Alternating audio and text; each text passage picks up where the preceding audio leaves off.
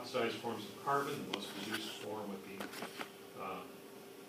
in any kind of large molecule, would be a CH2, and that's typical of fatty acids, oils and fats. The carbons look like that. Carbohydrates have this generic formula. CH2O. These would be like carboxylic acids and things. The most oxidized form is CO2. So our foods are up here, these kinds of things. And we're donating electrons to oxygen and carbon is a total. So we can look at that and say there's more electron density in a fat than in a carbohydrate. And this is something we know already. Fats are really high energy, calorically dense foods because the carbons are more reduced.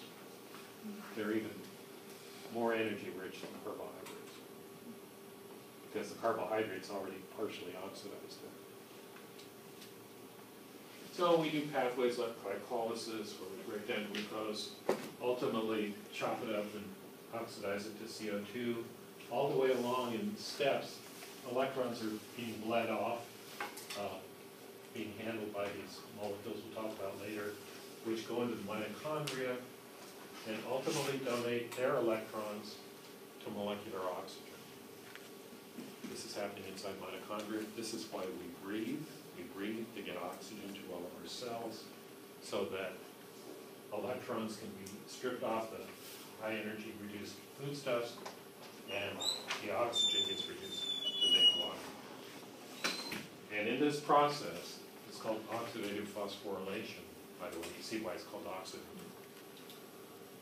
This is the powerhouse of the cell where that downhill reaction, negative delta G all the way through here, is used to drive ATP synthesis. So that's where we get the ATP to do all these fun things that the cell wants to do all the time. So it turns out then that there's a strong link between energy, carbon, and oxygen. Plants use energy from sunlight to do a redox reaction. They take the most oxidized form of carbon, CO2, and turn it into glucose, which is pretty heavily reduced. They do that by getting electrons out of water. They oxidize water, and they produce oxygen gas. Everyone knows the plants give off oxygen. That's why they're oxidizing water, stealing electrons off that, putting it on the carbon. We do, in respiration, the exact opposite, of course. We oxidize this reduced form of carbon back into CO2, take electrons out of it, and in respiration, without those electrons, electrons sink, oxygen, and the oxygen molecules get reduced to water. So we're flip-flopping between CO2 and this CH-OH form, typical of carbohydrates. Plants do the uphill work, we exploit that, and we take the downhill reaction and use it to drive ATP synthesis.